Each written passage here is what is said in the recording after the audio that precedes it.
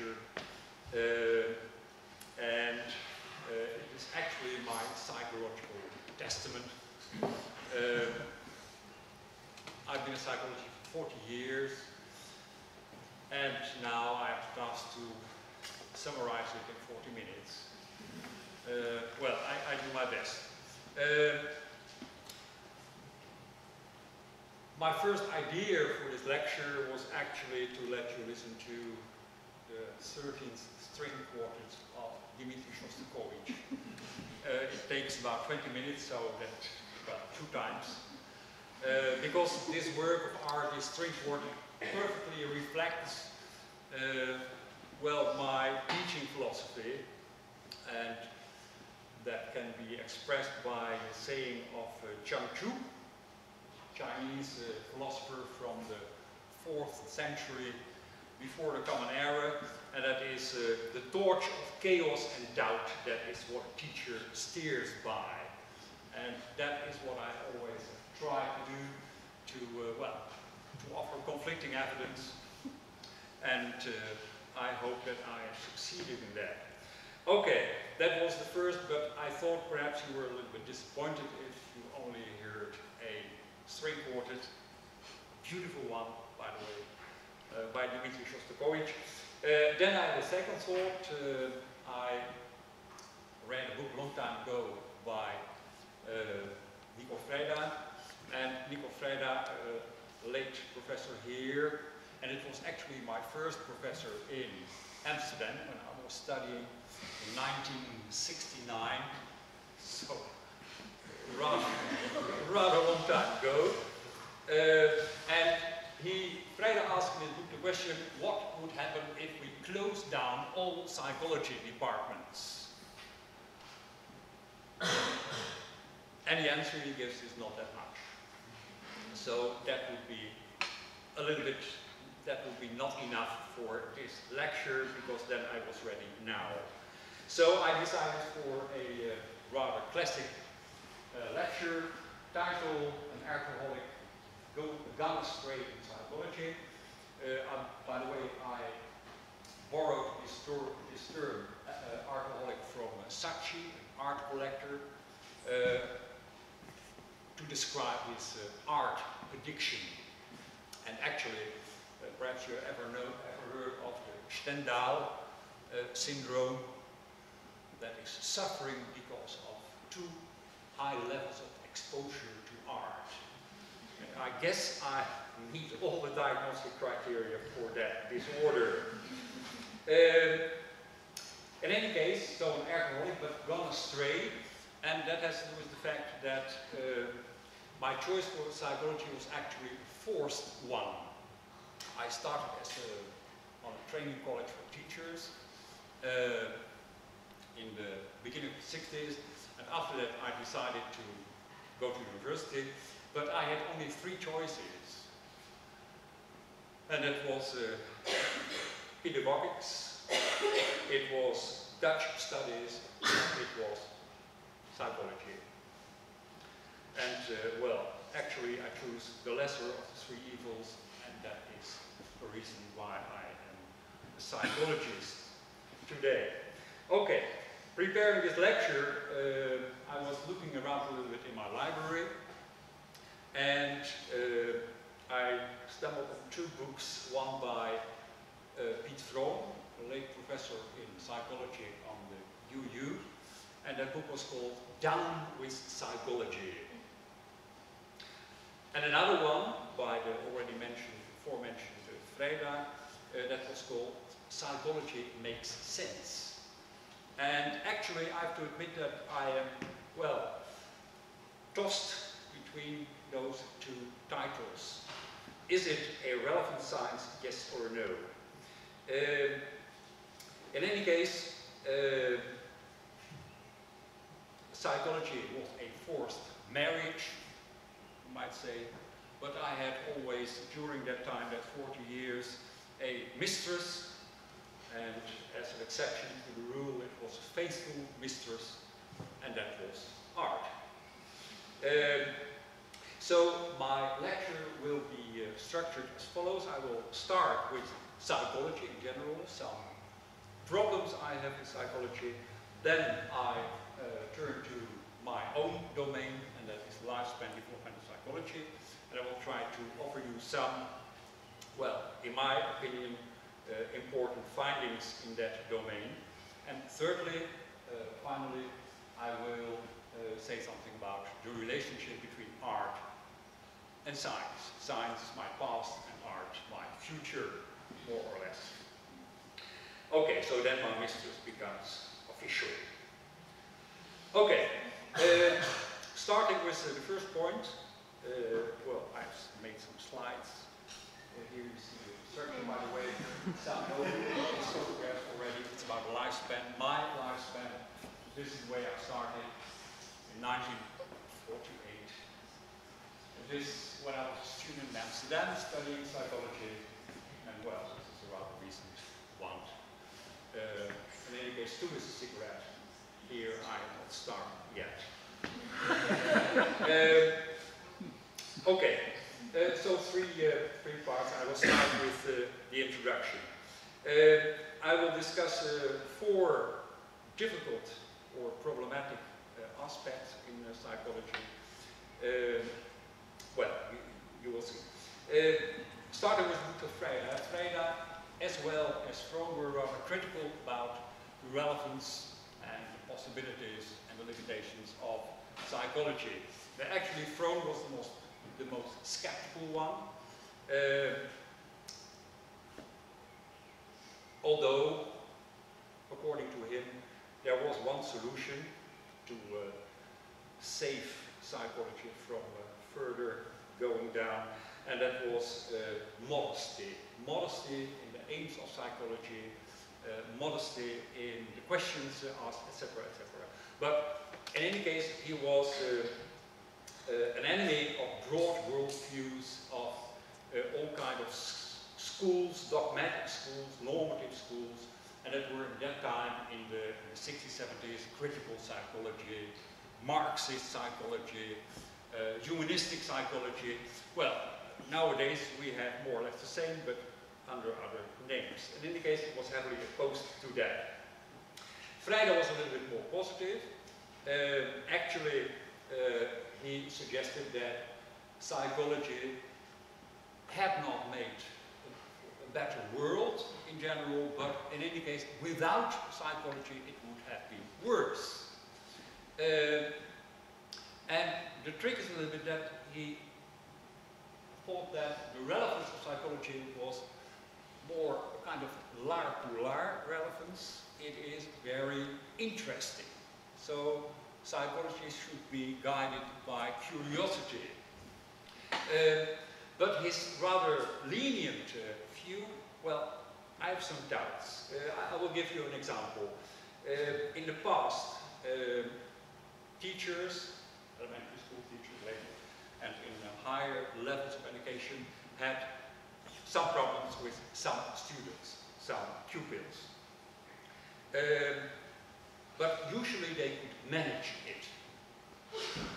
Nowadays, there is an ever-increasing number of pupils, of children, with officially diagnosed disorders, with officially approved medication, and with the pharmaceutical industry with huge profits. So if that is progression, well, I choose for something else. Okay. What did I learn in those 40 years of my career? Well, actually, I don't know. In any case, a lot of things in a more negative sense. For instance, deciding what is irrelevant. And there has been a lot of irrelevance in psychology with respect to research questions, for instance. But the most important thing I actually learned was that I understood less and less of human behavior. That is the main thing I learned. Okay, some concerns in general. I will discuss 5 problems in psychology. I will, well, only mention a little bit, some few remarks, but in any case they represent the things that, well, I'm a little bit, I think, which are a little bit dangerous. First of all, of course, the standard problem in psychology, and that is the heart problem.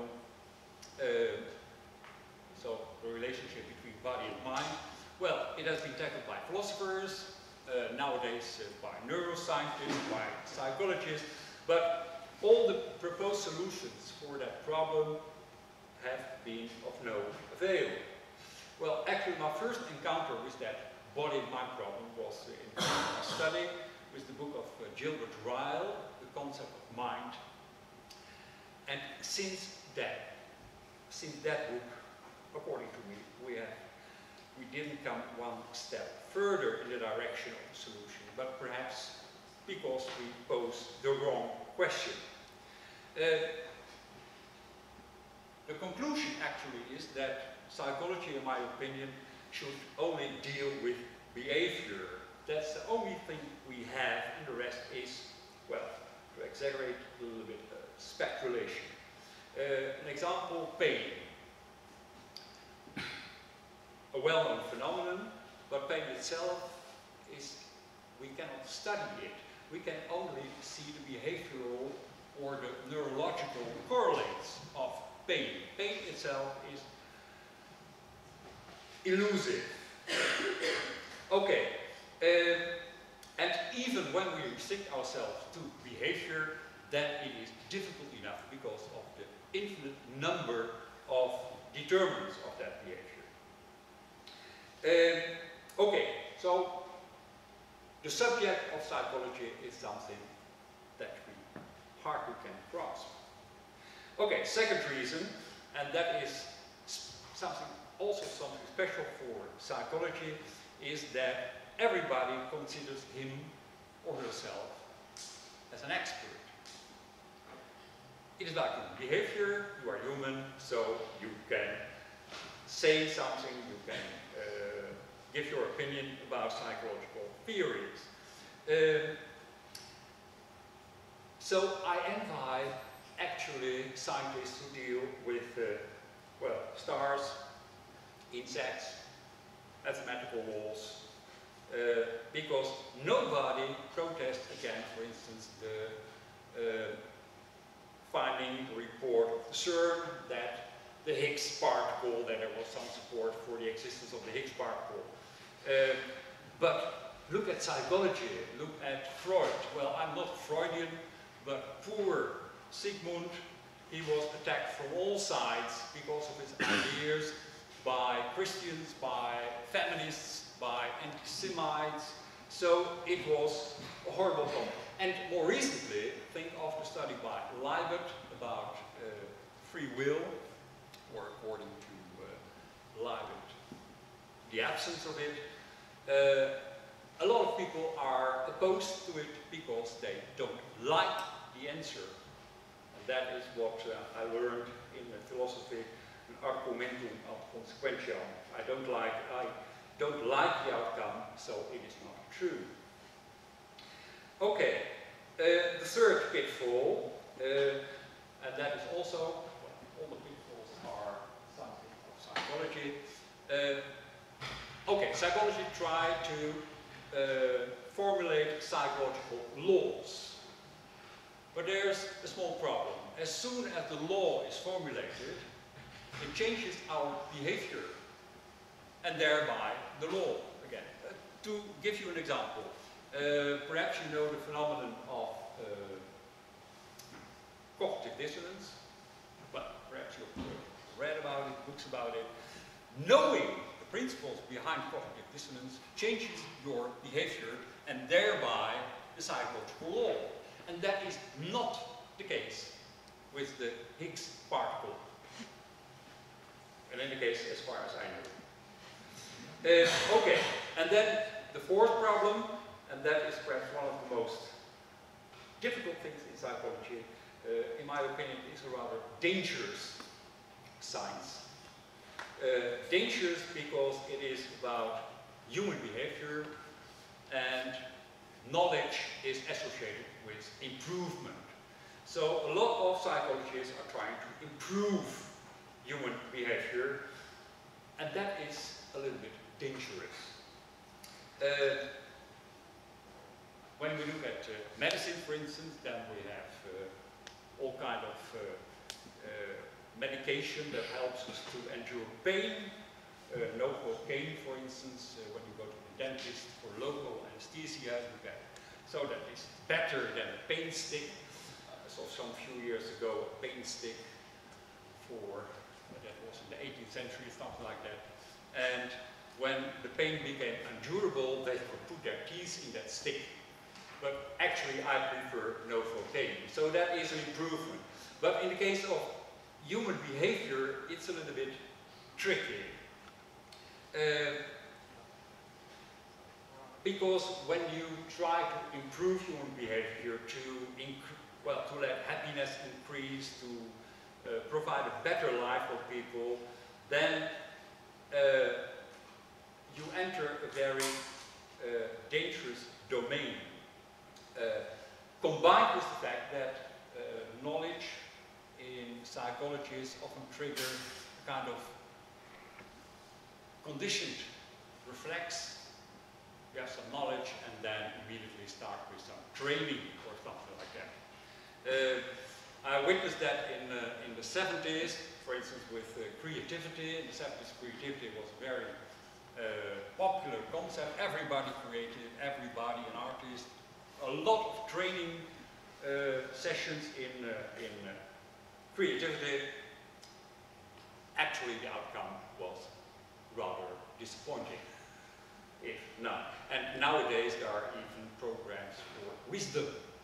Sternberg in the States is developing all kinds of programs, training programs to stimulate wisdom. Well, as such, there is no problem. But looking at the results of good intentions, that is often not very attractive. Okay, and by the way, the side effect of all those hypes in psychology and all kinds of trials to improve human behavior and all those schools is that I am put a little bit in the corner, look at humanistic psychology in the past. Apparently I'm inhuman. Look at critical psychology. Apparently I'm uncritical. And nowadays look at positive psychologies. Apparently I'm a negative psychologist. Well, let it be. I accept it as a proud nickname. Okay, and then finally, a last small problem is that during my career, what has struck me most is that there is sometimes a kind of perverse attention for the abnormal, for things that are rare. So when I discuss in class, for instance, all kinds of rather rare disorders like pica or trichotillomania or Gilles de Tourette disorder, well, students are all ears. But when I start to tell something about the miracle, the mystery of the fact that when we want to get something out of our memory, to find a piece of knowledge in that huge memory store, then a lot of students are looking, what is he making all that fuss about? By the way, that is not a very recent phenomenon. I have here a copy from a very old book, the oldest book I have at home in my library, published in the middle of the 17th century, and it is part theology and part psychology. En that book is called Een verhandeling van de hartstochten en mogelijkheden van de zielen des mensen. In English, and it's about the passions and capacities of the human soul. And there you can find this citation. If you can read Old Dutch, you'll find it there.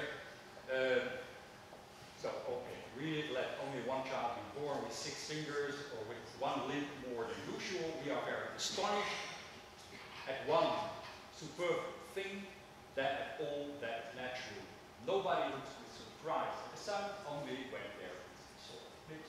So absolutely normal is it for humans that they are more surprised at new than at normal things. And it is often that there are often the normal things that are very interesting in psychology. Okay, in sum I can draw the following conclusions. Actually, one of the things I learned in a course of social psychology that you have to draw the conclusions always yourself, because the audience draws the wrong conclusions. So here you find it skeptical as possible with respect to mental phenomena. You can only observe behavior. Be modest. So I guess the expectations about possibilities of psychology should be a little bit downwards. Trying to improve behavior implies norms about what is better, and looking at human history, we know that the way to hell is paved with good intentions. Okay, and then look for the history in the normal phenomena instead of focusing on all kind of horrible, abnormal, rare things. Okay, thus far psychology in general. Then I will jump to my more well-known area, and that is lifespan developmental psychology. We all start in this way, and we end in this way. By the way, it's the grave of Dimitri Shostakovich in Moscow. Okay. When you remember the slide, the first slide, there was a drawing by Antonis, a Dutch painter, 16th century, and on that painting it was facendo morimur, from the moment we are born, we start dying. Actually, that's a little bit the domain of lifespan developmental psychology. Changes that occur between birth and death. And it's a lot. Okay, I will discuss 4 aspects or findings in developmental psychology that are, according to me, very important. And I will start with this, well, formula. Behavioral change is a function of age, period, cohort effects, and individual.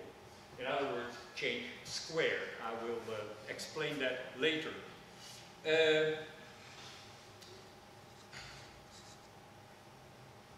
To illustrate a little bit this formula, so that our development is a function of age and historical changes and characteristics of cohorts, so groups of people born at the same time.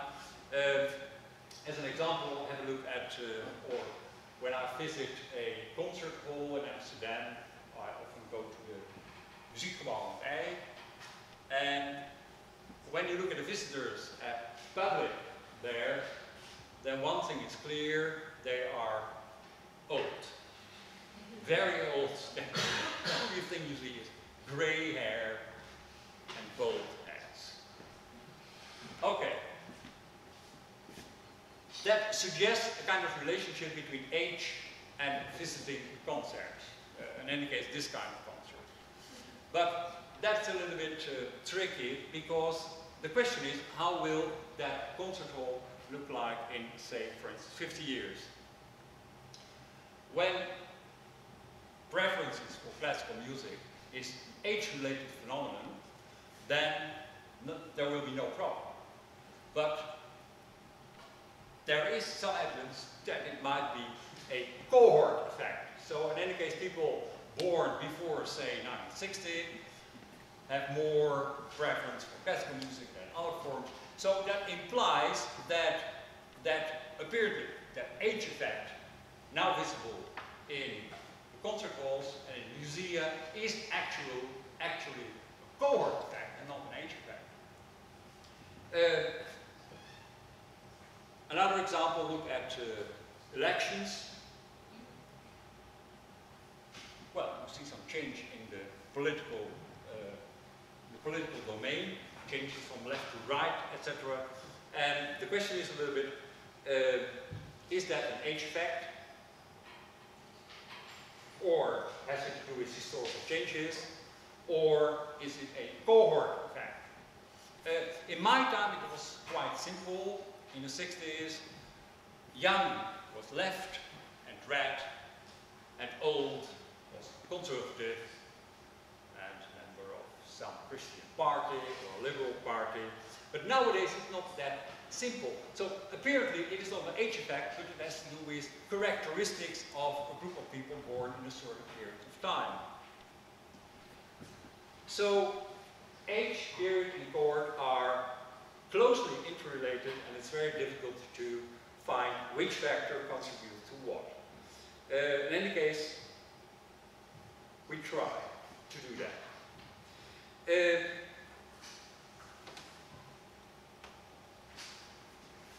An example, by the way, well, another example of such a cohort period effect, that is this well-known phenomenon, fit effect. What you see here, I will explain a little bit without going into details. In 2 points of time, the intelligence level of people were measured, and what you see here are 5 age groups. This is the level of intelligence. These are 2 periods in time with a gap of about 50 years. And what you can see clearly are 2 things. First of all, these new cohorts outperform every age group from 1940. And there's a second important finding, that when you look at the gap between the old, 65, and the young here in 1940, that gap is much bigger than the gap between young and old in 1990. So the general level has increased, and there has been something changed in the age relatedness of intelligence. In any case, it is not an age effect, this is clearly a period effect. We are becoming better, in any case, in making intelligence tests. Okay. In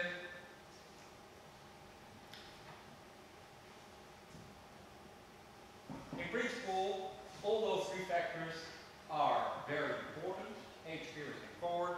But when I start studying developmental psychology, there was only attention paid to age, and we didn't hear anything about period and cohort. So the 3 are very important, and by the way, that doesn't mean that age as such is not a very good predictor, and that it is not a concern of people. I will give 2 examples.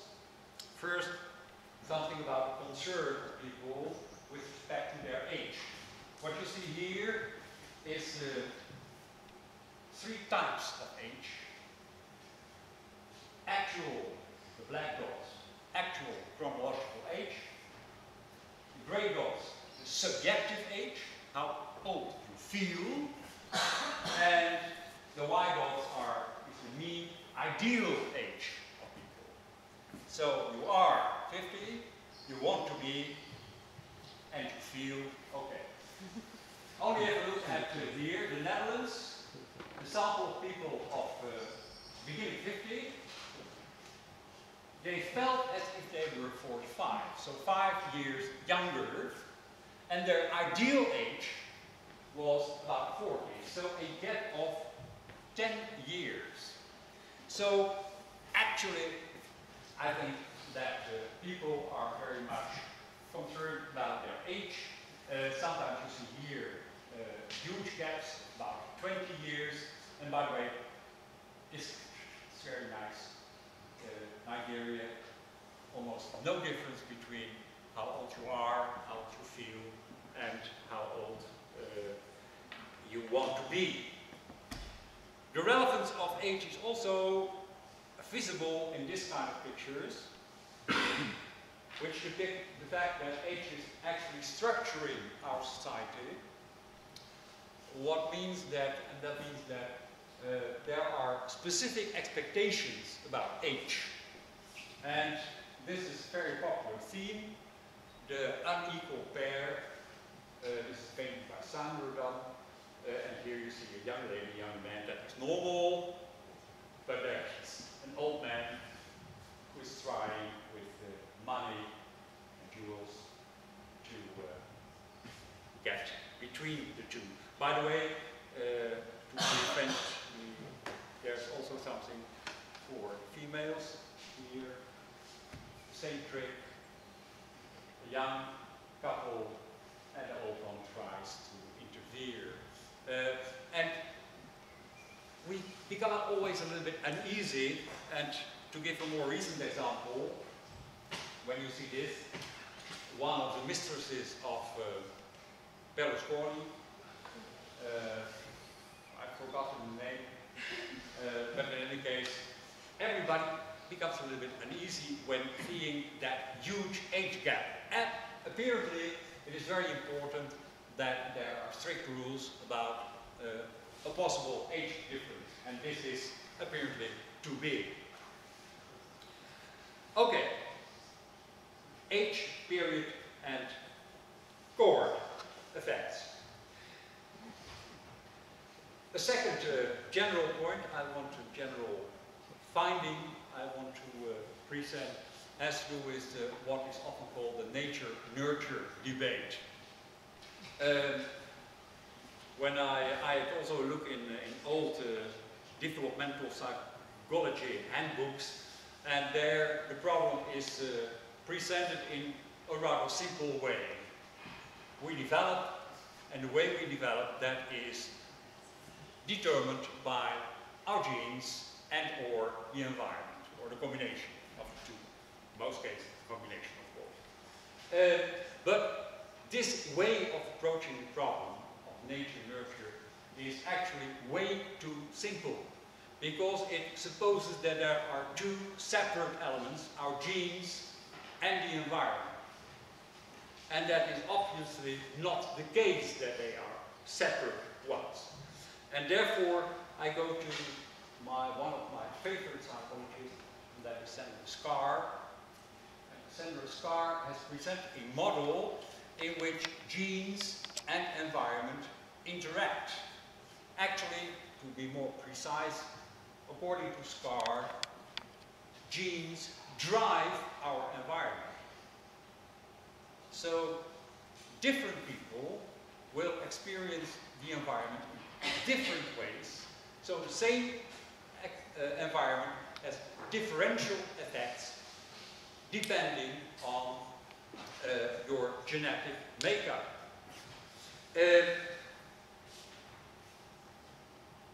That's the first thing. The second thing in theory has to do with the fact that, and that is more directed to the environment, and that is the concept of a good enough environment. And that is an important concept with important implications. What does she mean with a good enough environment? I can best illustrate it with this three-dimensional graph. When we look at development, this is the phenotype, high, low. This is the quality of the environment, low and high. And this is our genotype, low and high. Or, well, being well equipped in genetic sense, and being bad equipped in a genetic sense. Okay, have a look at this graph, and you see that in the beginning there is a positive relationship between the quality of the environment, so how many possibilities give an environment, is an environment stimulating, etc., and the actual phenotype, so the actual characteristics of an individual. But then it levels off on all levels of the genotype from low to high, and that has to do with that aforementioned good enough environment. Triggers a little bit that from this point, so when the quality of the environment has come to very bad, very adverse conditions in which you grow up, to a little bit better, at this point, according to SCAR, the conditions are good enough. And every further improvement of the environment doesn't attribute more to, well, variance in the phenotype. To give a very simple, practical example, look at children within one family. They are raised in the same environment. They have the same parents, same opportunities, etc., etc. Yet the variance, the within family variance, is often much bigger than the between family variance. Given that families, and as normally the case, operate within that good enough domain. So here it makes a difference. After that, it is important. And it has, as I said, important implications. Look, for instance, at raising children. According to SCAR, parents only need to provide that basic requirements, and the rest is irrelevant. So all kind of parenting styles doesn't matter at all. Look at education. An institution must provide students with a good enough learning environment, and all kind of educational philosophies and all that kind of thing doesn't have an influence on the variance in the phenotype, in this case academic performance of the students, because our genes drive the environment. And to explain that word drive the environment a little bit, or experience, first of all, every individual evokes certain responses from his or her environment. And that can, for instance, explain the variance within the family. And secondly, everybody with a certain genetic makeup looks for a certain niche in his environment which fits his or her genotype. So everybody looks for his own place in which he can prosper. And it can be looking, for instance, at UCU. People with different characteristics will look for different things in that same environment for everybody. And that is the difference that SCAR makes between the shared environment, objective characteristics, for instance, the UCU, and the unshared environment. And that is what an individual makes of it. Okay, SCAR. A third thing that I found interesting in developmental psychology, and that has to do more with motivational aspects of the lifespan, and that is the theory of Carstensen, a useful theory which describes that as you become older, step by step, your goals will change. And they will change in a specific direction, and that change in goals, what is important for you in life, has to do with our time perspective. When you are young, so in the beginning of the lifespan, the future is open, so people make a choice for goals which open that future. So they look for new information, which might be useful in the future. They look for new social contacts, might be useful in the future. So they have an open attitude towards everything, every stimuli. Okay, then you get a little older and older and older, and then you realize at some moment, that is not from one day to another, that the future is not limited.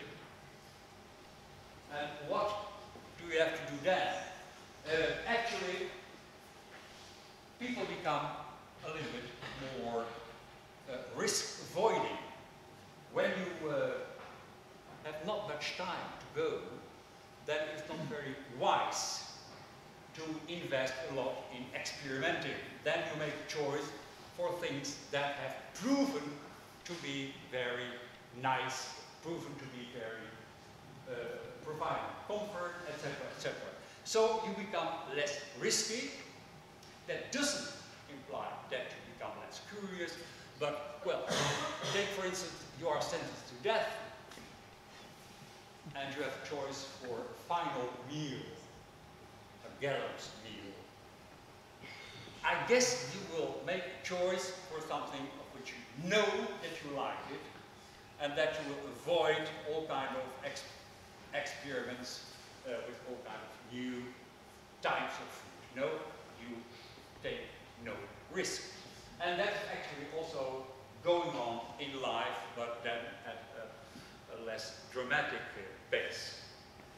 Okay, and then the final thing I found very interesting and useful, actually is a very sad graph. Perhaps the saddest graph life spent in developmental psychology. It's a very simple one. What you see here is a graph that depicts things that are remembered, are told by older people, very old people, about their own lives. So, reflecting what they think is or was important in their life. Okay, this is the age at the moment when the event took place, and this is the percentage of memories. Okay, have a good look and become sad.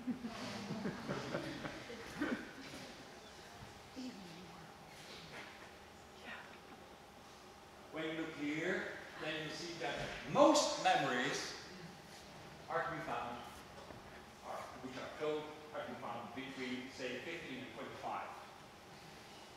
After that, it drops to a very low level, almost nothing. And then in the end, it goes a little bit up, and that is a normal recency effect. So ask people what was important in their life to give a kind of impression of their life. They start especially telling all kind of first experiences, first love, first job, etc., etc. Then nothing happens again. And then the last thing they tell is that, well, 1 year ago I broke my hip. Or I died, or something like that. And this is the biggest part of your life. And that sinks away. Okay.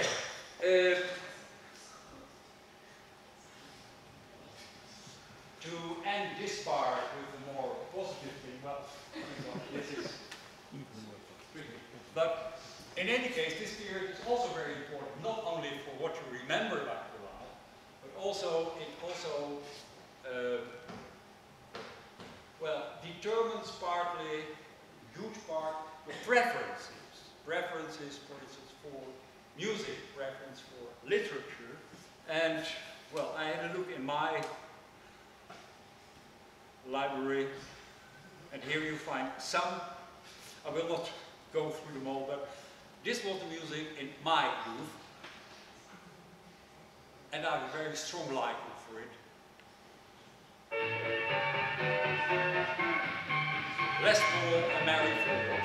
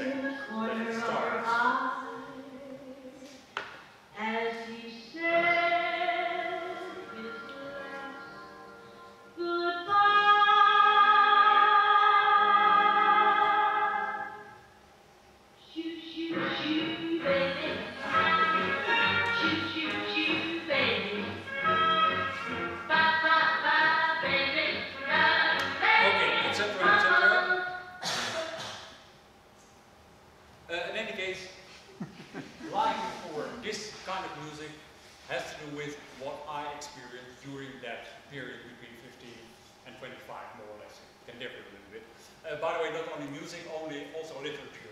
Still my favorite writers are the writers I read when I was around 20, for instance. Hermans, from the Netherlands, and Céline, the French writer. Okay, here you find again the conclusions. Change over the lifespan is a function of age, period, cohort, and individual differences. Genes drive experience, time factors drive goals, and most memories about life between 25, 35, or a little bit earlier. The rest has gone. Okay, then I come to the last part, and that has to do with the relationship between art and science. And as a kind of bridge, I will present you some metaphors of the lifespan, which you can find in art. So metaphors are kind of direct link between art and lifespan developmental psychology. A popular theme in art. First, I will present a few examples of metaphors with implicit assumptions about the course of the lifespan, and then I will present my favorite metaphors: the rope of life, the lever, the wheel, and a neutral one. Okay. First of all, implicit assumptions, and that is seen in this kind of depictions of the lifespan. There is progression in the beginning and decline in the end, and that is the so-called hill model. And you find several examples of that, just to show you a few to get an idea. Staircase here. Beautiful one by Greu. Here you see that's not a staircase, but the lifespan as well, kind of architectural development, and here is the end of life, ruins. And here, death standing there near the grave. Well, that is a depiction of the lifespan in which life is seen as progression, stability, and then decline. And I actually don't like it, although sometimes it provides very nice summaries of the lifespan, as in this case, a lot of stairs, but in Dutch it sounds much better. Jeugd, oud, koud, or use, joy, old, cold, as a very short summary of the lifespan. But as I said, I prefer better ones. The rope of life.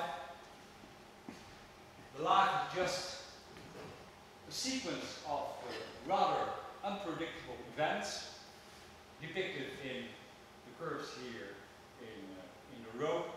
And here you see a small labels with all kind of events from the life of Karpov himself. So a rather unpredictable way in which the lifespan develops. This is also a beautiful one, the wheel of life. So beginning and end merge together. So we step actually from nothing to nothing. And that is depicted in the wheel of life. Here, another one, the labyrinth.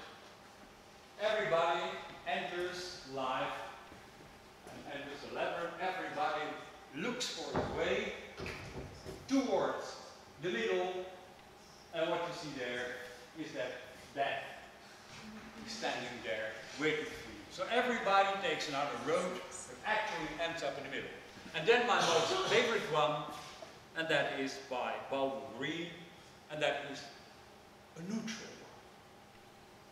Just here you see the 7 life stages of women, and it is just a nice depiction of change without any implicit assumption about progression or decline. So if you go to Leipzig, you can see that. Okay, then I go to art itself. Actually, my basic assumption with respect to art is that art and science are actually the same. They have the same goals, but they try to reach it with other means. And I will try to explain that a little bit. First of all, I have to go to this one. So art is science and all different means. When we look at the functions of art and the functions of science, then you can see that they coincide, actually. Well, I'm not an expert in art, but in any case, I thought of 3 effects of art on the perceiver. First of all, it can elicit experiences of beauty, whatever that may be. There is a good definition by Stendhal. Beauty is the promise of happiness. Okay, think about that. Very deep, deep one. But in any case, beauty. And you find that in science too. You have beautiful experiments, you have beautiful theories, and by the way, also ugly ones. Okay, the second function, effect of art and of science is that of bringing down losing one's footing, finding or looking for paradoxes. So, away from the normal way of thinking, looking at things from a different perspective, and then finally raising questions because of its mathematical character. Okay, some examples, otherwise it becomes perhaps a little bit too abstract. This is beauty. In any case, it is promise of happiness. This is, by the way, Honfleur, a small town in France, north. Uneasiness in art.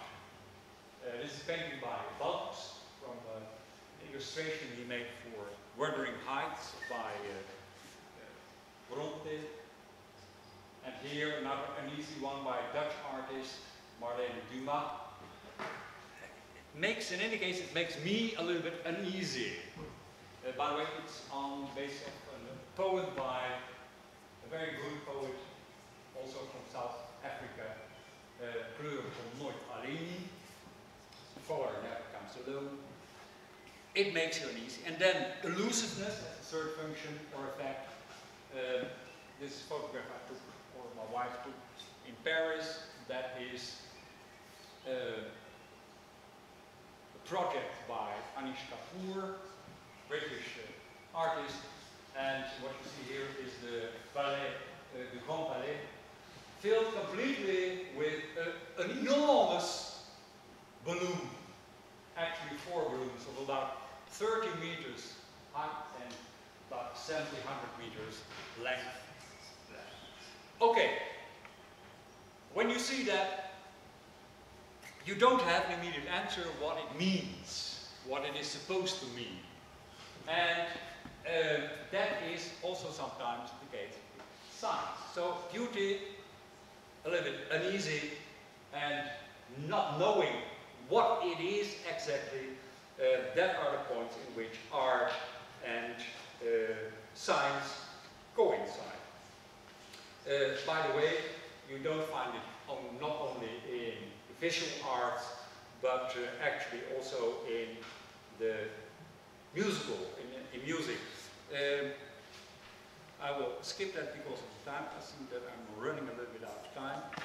Oh, no. I give one example of uneasiness, because I promised you in the beginning something about the 13th string quartet. And here you hear a part of it. Uneasy music. Oh, no, that's not uneasy music.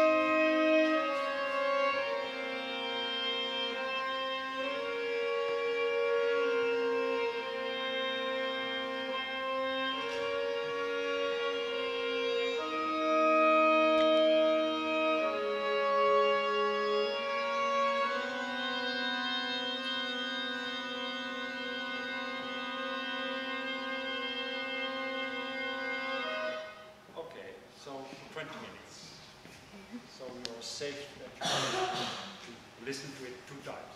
Okay, to end up this lecture, some general conclusions. I will skip this. Art and science are closely related, promoting questioning and questioning attitude.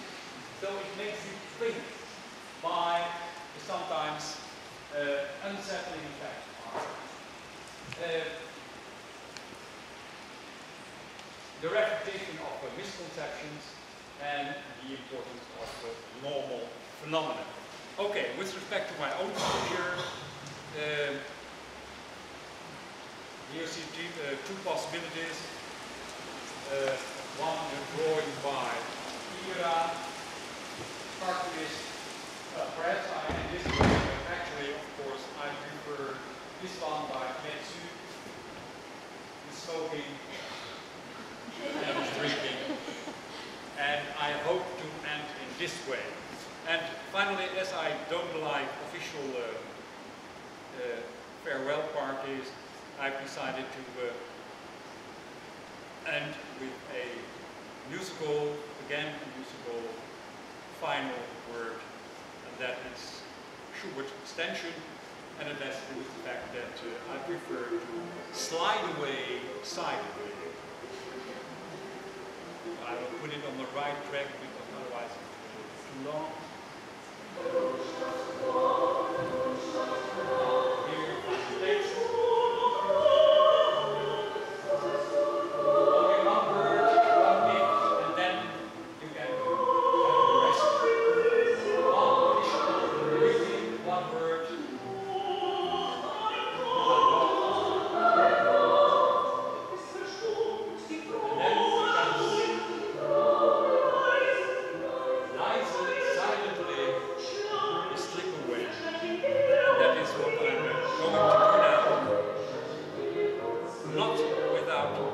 This last sheet. Okay, to New Museum. If you are not a friend, well, in any case, pay it everything. Okay, thank you for your attention.